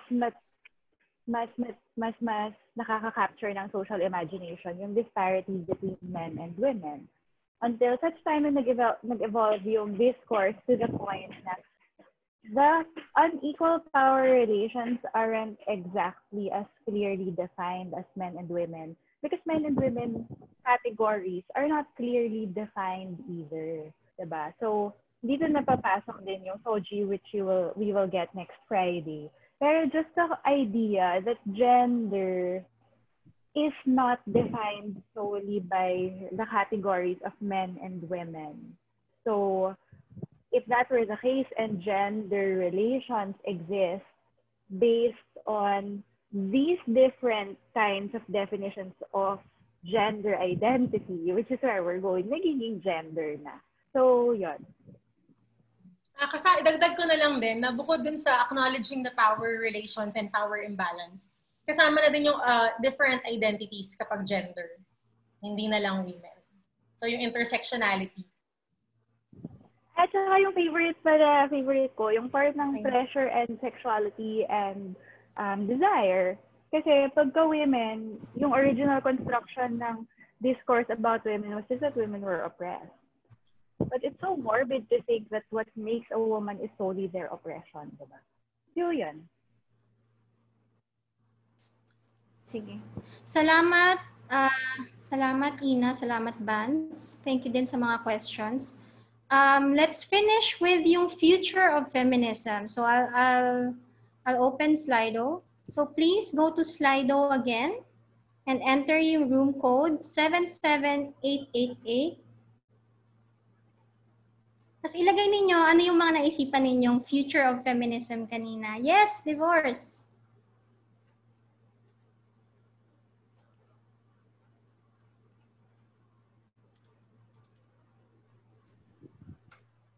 Meron pa bang iba? Just go to slido.com and enter the room code 77888. You can also use the QR code. You can just try to take a photo using your phone. Oh, there, Maya sent a link. Thank you, Maya. Yay. Equal pay, safer spaces, safer homes, yes. Actually, sa survey natin, tinatanong natin kung saan nakakaranas ng harassment yung mga tao.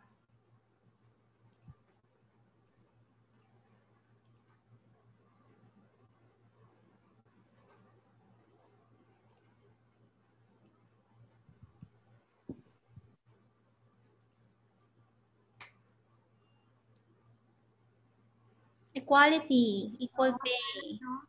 Yes, nakikita ko yung abortion, free from discrimination. No catcalling.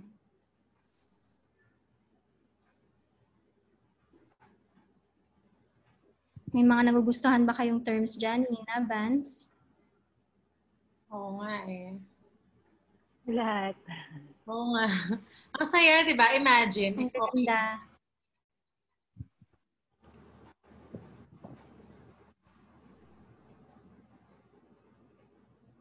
Yung woman na si president, cautionary tale lang si GMA. Oo. Like, not all women leaders would be Gusto ko, feminists. It's good to remember that. gusto ko lang din pasalamatan yung sign language interpreter natin. Keats, thank you very much. Sorry kung napagod ka. Oh. Thank you din kay Pepe or Claudine for doing the live visual recording for this session. So later, can you all turn on your video so that we can take a photo, a group photo for everyone? You can also unmute yourselves now if you want to say the future of feminism and what it looks like for you.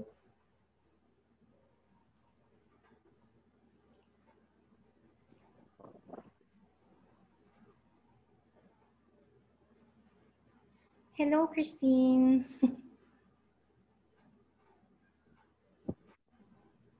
Masaya. Thank you everyone for joining us today. We see here ano yung mga current focus and advocacies of the people in our group. Kanina umabot tayo ng 89 or more. Umabot tayo ng 90-something. And then may mga 20 or so na nasa Facebook Live. Ang gaganda ng mga feminista. Shared care work. Ako, isa yun sa mga, gusto ko ding i-focus na advocacy. Ano yun? Shared care work. It should be really... Yes. Yes, we should have communities. Right? Empathy. Safer streets. Healthy discourse is important. Kaya important yung critical thinking.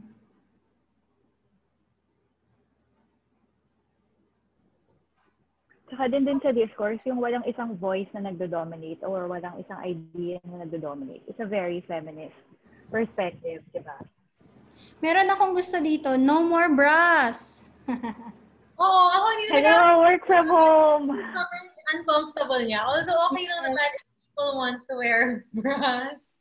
Pero ako, uncomfortable talaga ako. And people should be okay to say that. Huh? Can I say something? Since nag-ECQ, tapos we all have to wear masks in public, feeling ko mas-safe ako na maglakad na walang bra kasi hindi na nila nakikita yung mukha ko. Yes, Oo. yes. May nag-raise din sa akin na medyo mas mahirap na ma-identify yung perpetrator kasi naka-mask na siya. Kaya minsan ginagamit din nila mga plate number ng sasakyan, gano'n. Kasi halos takip na yung mukha ngayon, di ba? Yeah. Thank you, Ma'am Doray Bukoy. Happy Young Feminists carrying on the work. Yes, thanks for attending. Normalize no bras. Free the nipple. Yes. Actually, matagal na ako hindi nagbabra. Tapos parang ngayon ko lang nakikita yung mga tao na nag-out na hindi sila nagbabra ngayong pandemic kasi nasa bahay lang. Tapos yes! Oh my God, I'm so happy. Nakamahal kaya yung bra? Oo, di ba? Saka ako talaga, ang pinaka-issue ko sa kanya ay it's uncomfortable. Hindi ko alam. Okay, andito na yata tayo. Yung mga gustong magpakita sa posing kayo kung gusto nyo. Wait lang. Papakita din ako. Ayan. Hello! Salamat for coming. Wait, itatanggalin ko na rin yung live stream. Bye!